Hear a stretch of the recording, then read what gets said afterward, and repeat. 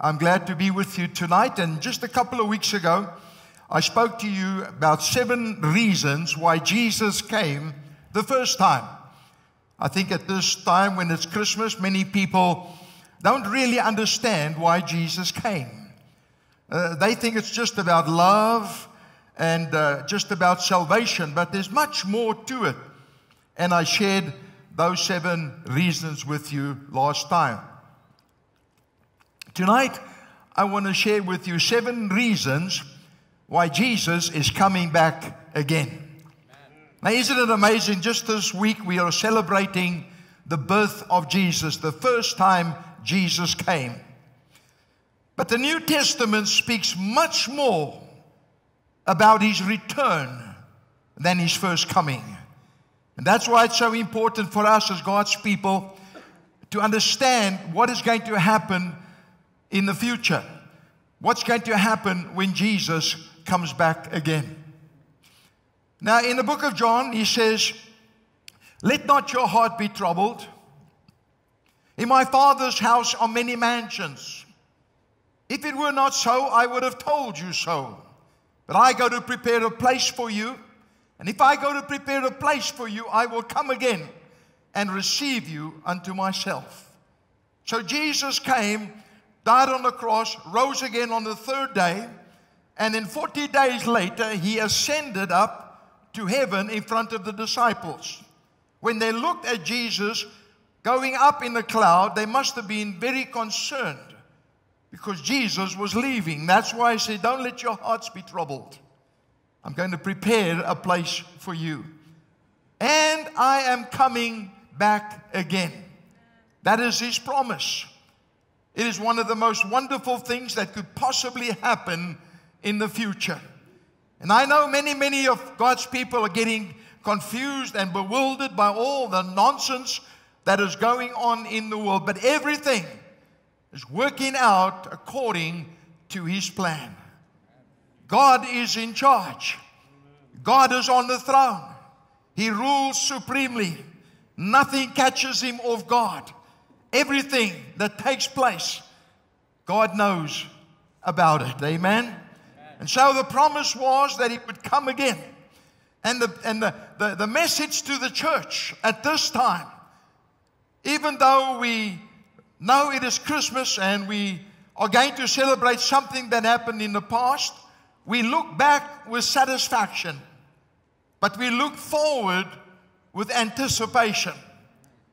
We prepare ourselves, not just for the celebration of Christmas, but we prepare ourselves for the return of the Lord Jesus Christ. The Bible says, "He that has this hope purifieth himself, even as he is pure." Judgment must begin at the house of God. And if it begin with us, what will be the end of them that believe not?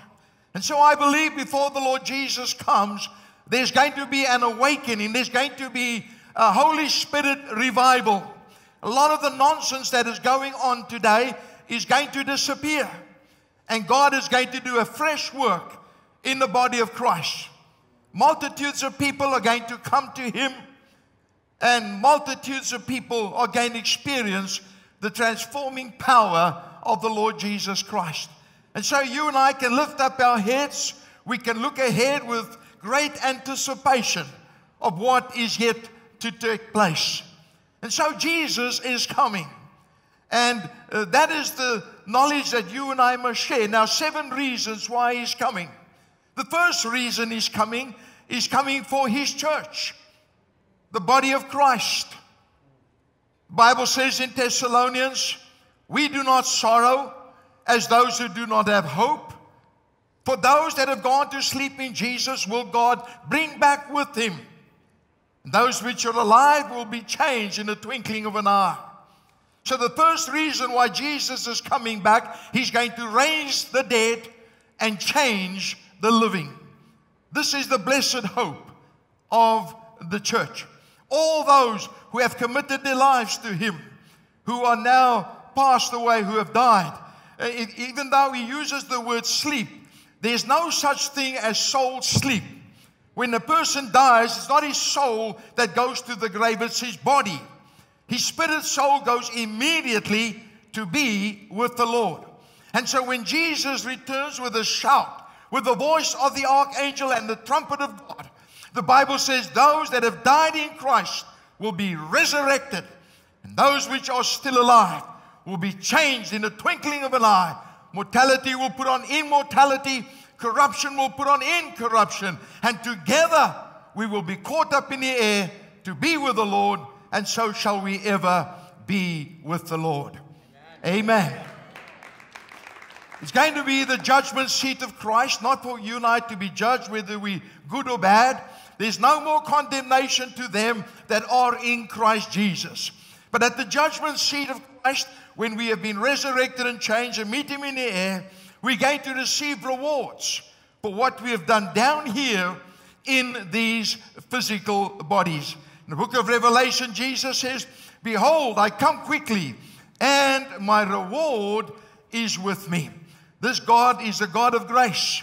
Not only does He save us, change our lives, bless us, but He's also going to reward us one day when we stand before Him.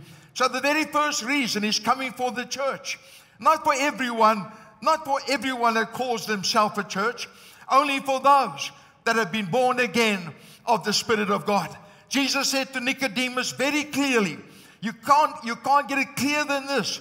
He said, except a man be born again, he cannot enter the kingdom of God. First of all, he said, except a man be born again, he cannot even see the kingdom of God. So only those who will surrender to Christ and those who are born again of His Spirit are the people that the Lord Jesus Christ is coming for.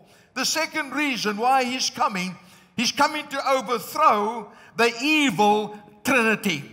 God is a triune God. God the Father, God the Son, and God the Holy Spirit. They are co-equal, Father, Son, and Holy Spirit. The devil is an imitator. The devil cannot create. The devil cannot read your mind. His power is limited. So he cannot create. The only thing he can do, he can cause. And he causes chaos throughout the world. But he's an imitator. So he imitates everything that God does. He has his own trinity, which will be, the Bible tells us, the dictator beast will be that man that will rise up and say to the world, I have an answer to all your problems and all your issues. It is also what Revelation calls the dragon. That is the devil himself. And then also there will be a false prophet. So there's going to be a false prophet in the end time. There's going to be an antichrist man, which is the dictator beast and the devil himself. And they are going to try and imitate the things of God. In fact, the Bible teaches us that the false prophet will call fire from heaven, and he will confuse many people. And that's why it is so important that you and I get rooted and grounded and established in the Word of God. We can't just float on the top. There must be roots. There must be understanding of what is taking place in the future. And the Bible says, and the lawless one will be revealed by the Lord Jesus, who will overthrow him. The world is looking for a man right at this very moment. When you listen to the politicians, they're speaking about globalism. They're speaking about one world religion, one world bank, one world monetary system. Everything is going to become one because the devil is preparing a man who will be the dictator beast, who will have the solutions to all the problems that people are facing. And people are going to worship him. In fact, he is going to stand up in the temple of God and he's going to say that he is God. So there will be this wicked one. The Antichrist spirit is already in the world today. It was since the day of the disciples. There's been that spirit that is anti-Jesus, anti-Christ.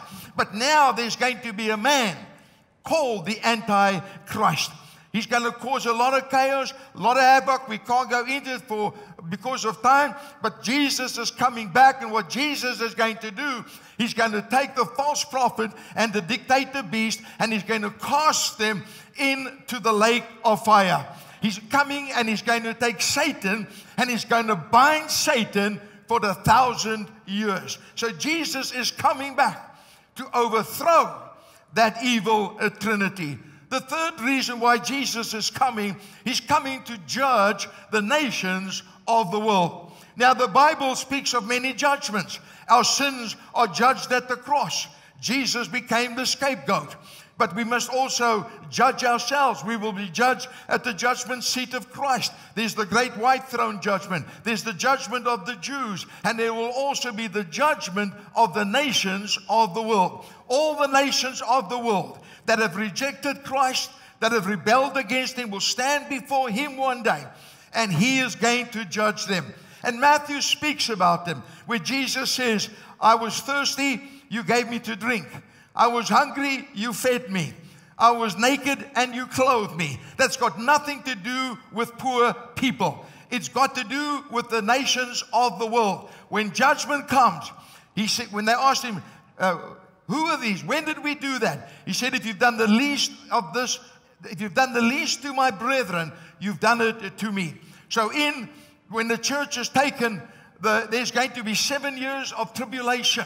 Great suffering upon the world. It's going to come from the Antichrist. He will first make a pact with Israel for the first 3.5 years. Then he will turn against Israel and he will bring great suffering and great persecution to the Jewish people, the people of God. Now this verse is speaking about those people who will comfort the Jews, who will look after them, will care for them, will feel for them when they go through all that suffering and pain. And that's what he's talking about. If you are kind to the Jews during that time, you are going to have the opportunity to enter into the millennium, even if you're not born again, and have the chance along the way to be born of the Spirit of God. So all the nations of the world, he's going to judge every single one. The fourth reason why Jesus is coming, he's coming for the salvation of Israel. Israel are the people of God. Right from the beginning in the Old Testament, when Adam and Eve failed God, Adam and Eve were created for a purpose. And that purpose was to reveal the glory of God to the nations of the world. They failed. They sinned. And God put them out of the Garden of Eden. Then he chose for himself a people.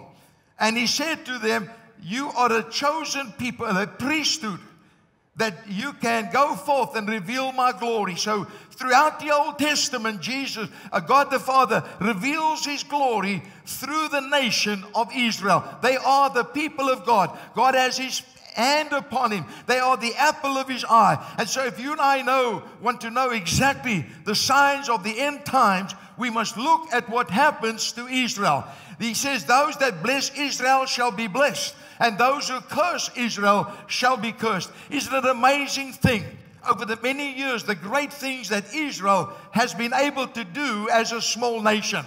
Those that go against him go against God, because they are the people of God. Nonetheless, God is going to judge Israel, and he's going to have the opportunity to receive him as Messiah so that they can be saved. It says they will mourn over the one that they pierced.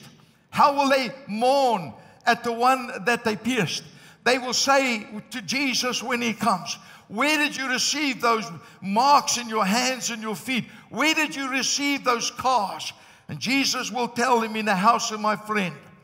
I came unto my own and they received me not. He's talking to the Jewish people. I came for you, but you rejected me. You despised me. You crucified me. And then when they see that, they will fall down and they will worship him. And God will give many of them an opportunity to be saved. And so he's coming for the salvation of Israel. The Bible says in Romans 11:26, and all Israel shall be saved. As it is written, the deliverer will come out of Zion, and he will turn away ungodliness from Jacob. For this is my covenant with them. I will take away their sins. That is the promise of God to the people of Israel. And that's why it's so important as us, who are the body of Christ. We're not Gentiles, we're not Jews. We are the new nation, the nation of God, the church of Jesus Christ. It is important that we continually pray for Israel. pray for Israel because God's hand is upon them. Then also number 8, He's coming again to usher in His millennium kingdom. Satan will be bound. The dictator beast, the Antichrist, will be cast into the lake of fire. Hell is not the final destination. The final destination is called the lake of fire. Now, Satan will be bound. And it says that Jesus will set up His millennium kingdom here on earth for 1,000 years. He's going to rule from Jerusalem. He's going to rule with a rod of iron. This Jesus that we cannot see, that we worship and that we praise and that we talk to and that we pray to, that same Jesus is coming back again. And He's going to rule and reign from Israel. And every person will see Him visibly. It is the kingdom, the millennium reign of the Lord Jesus Christ. Revelation 20 speaks about that. Also, Satan will then be in the bottomless pit. After the 1,000 years, God will release Satan, and he will take all the people that did not submit to God in the millennium and that were born then, and he will turn them against Jesus. And that will be the final battle for eternity. It is called the battle of Gog and Magog. He will get all these people, the nations of the world, and he will turn against Jesus. But Jesus and the armies of heaven are going to destroy him and defeat him. And Satan, for once and all, is going to be with the dictator beast and the false prophet in the lake of fire for all eternity. And so there is coming a day, which is called the millennium, when Jesus will sit on the throne and rule supremely. It will be a time of peace. It will be a time of joy. It will be a time of hope. It will be a wonderful time when Jesus Himself is ruling and reigning here on earth. And then number 6, He's coming to judge the wicked of all ages. The Bible calls it the great white throne judgment. And every man, every woman that was ever born will stand before Him, and they will be judged and cast into the lake of fire if they never received Him, if they rejected Him. But this is what happens in Revelation. It says the book of life will be opened, and if their names are not in there, then they will be separated from Him for all eternity. And this is how I take that. It's a little bit different than most people, but many times people say when a person is saved, there's a new name written down in glory. In other words, when a man or a woman or a young person comes to Jesus, they say their names are written in the book of life. I believe it a little bit different.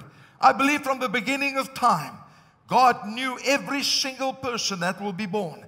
And He's put every person's name in the book of life. But those who've rejected, at that time, their names will be taken out. And so it's so important that we preach the whole gospel, that we preach the truth and nothing but the truth, because it's only truth that will set people free. In this day and age, the church cannot afford to fool around.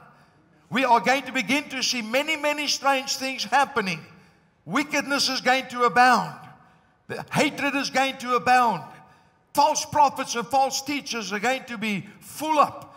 That's why it's so important. Every person who comes to Christ takes their salvation serious.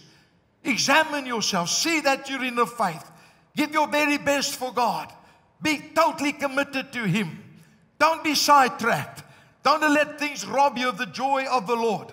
Don't let other things that are non-essentials in life take you away from your service to God. Give Him everything, just like you would if you're a sportsman or an artist or a teacher. Whatever you do, you give everything. Give everything to God, especially in this day and age. It is this day that the world must see a holy church, a righteous church. We cannot afford scandals. We cannot afford rottenness and sickness and disease and sin rampant in the body of Christ. There needs to be a spirit of repentance when people who are not walking in the light need to kneel before God and make right with God. The church needs to be right because the world is in danger of God's judgment. And if we preach the truth and we live the truth, we're the salt of the earth and the light of the world. We give every man, every woman, and every young person a hope for the future. Amen. The last thing is going to introduce eternity. Eternity. Adam and Eve were created for eternity. No sin, no sickness, no death, no pain, nothing. But they disobeyed God. And because of one man, sin entered the world, and death by sin. So death was passed upon all men. But Jesus came where Adam was disobedient. Jesus was obedient to the death of the cross. And because of that, heaven is opened up, and God is welcoming every man, every woman, every young person to come to Him. There will be no more sickness. There will be no more disease. There will be no more stealing and killing and lying and rape. All those things will pass away, and we will spend eternity in the presence of a loving, caring God. He's a God of purpose. From what He purposed from the beginning will surely come to pass. Nothing is going to stop God. Nothing is going to stop the church. God's plan and God's purposes will be fulfilled. So as to us, the children of God, go through the troubles, go through the sorrow, go through the heartache, always with the understanding and the knowledge that God's mercies are new every morning, and that He saves the best wine for last. In other words, the best is yet to come for every child of God. Now let me close. We need to be ready. That's why He explains it to us. I know it might be a little bit busy tonight, but I don't expect you to understand everything. I just want to give you an outline so that there's something that you can hold on to, because we need to hold on to something. Amen. And what better to hold on to the truth of God's Word? But now we have to be ready, every one of us. And I don't know where you stand tonight, but how do you get ready? You call upon the name of Jesus. Whosoever shall call upon the name of the Lord shall be saved. I just love it when our worship team sings about the name of Jesus. There's just something special about that name. And through my experience as a pastor for so many years, I've noticed that every time the church gets together and we sing about the name of Jesus, we lift up the name of Jesus, the atmosphere changes. Something supernatural begins to happen. There's power and authority in the name of Jesus, because He humbled Himself unto the death of the cross. Therefore, the Father has highly exalted Him and bestowed upon Him a name that's above every other name, the name of Jesus. Thank God there was a day in my life when I called upon that name. I was a drunkard without hope, nowhere to turn. And when I called on the name of Jesus, something supernatural happened. And I still believe He does it today. Amen. Secondly, repent of your sins. Turn around. Let go. Walk away. Put it behind you. Thirdly, surrender to Jesus. Let Him be Lord of your life. Jesus, you don't want Jesus just to save you from the mess you're in. You want Jesus to rule in your life so that you can enjoy the life that He's come to give. He said, I've come that you may have life and that more abundantly. And it's only the person who surrenders their life to Jesus and say, Jesus, take charge, take control. Be on the throne of my heart. And then also you confess Him before men. Tell others what you have done. Don't be ashamed of the gospel of the Lord Jesus Christ. Be a witness in this day and age. Be rejoicing because Jesus is coming back again.